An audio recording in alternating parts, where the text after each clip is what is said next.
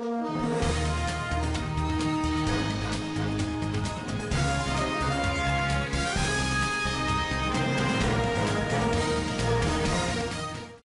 anti-riot police rushed Parliament on Tuesday to remove CCC lawmakers who had refused the Speaker of the National Assembly's order to leave the legislative chamber, injuring several MPs in the process. Once Mudenda announced the recall of 24 opposition lawmakers at Sengizo Tshibangu's request, who asserts to be the interim CCC Secretary General, Parliament became a battleground for about 2 hours.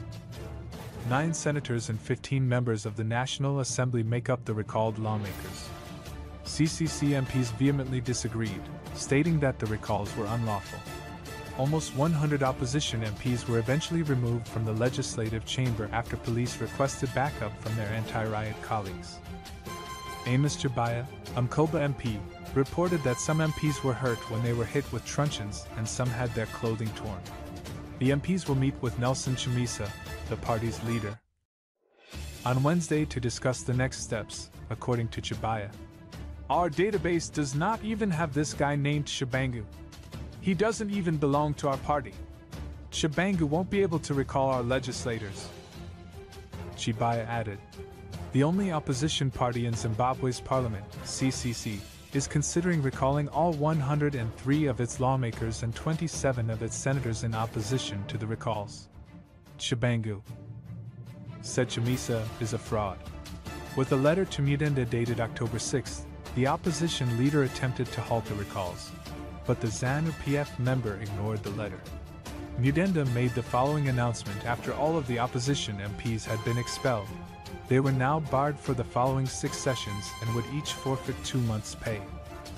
Following the parliamentary altercations, Chamisa wrote on Twitter that Zimbabwe is in a serious political crisis as a result of a defective and contested election. Partisan control of public institutions is criminal. He continued, both Zimbabwe and ZANU-PF are not the same thing. Legislation should be made by Parliament, not broken. Zimbabwe will be liberated.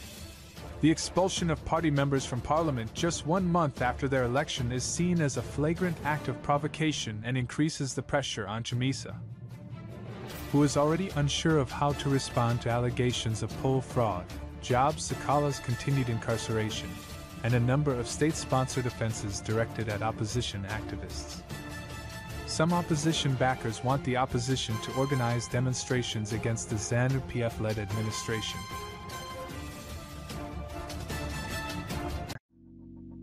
Let it go, make my body go, make our bodies high.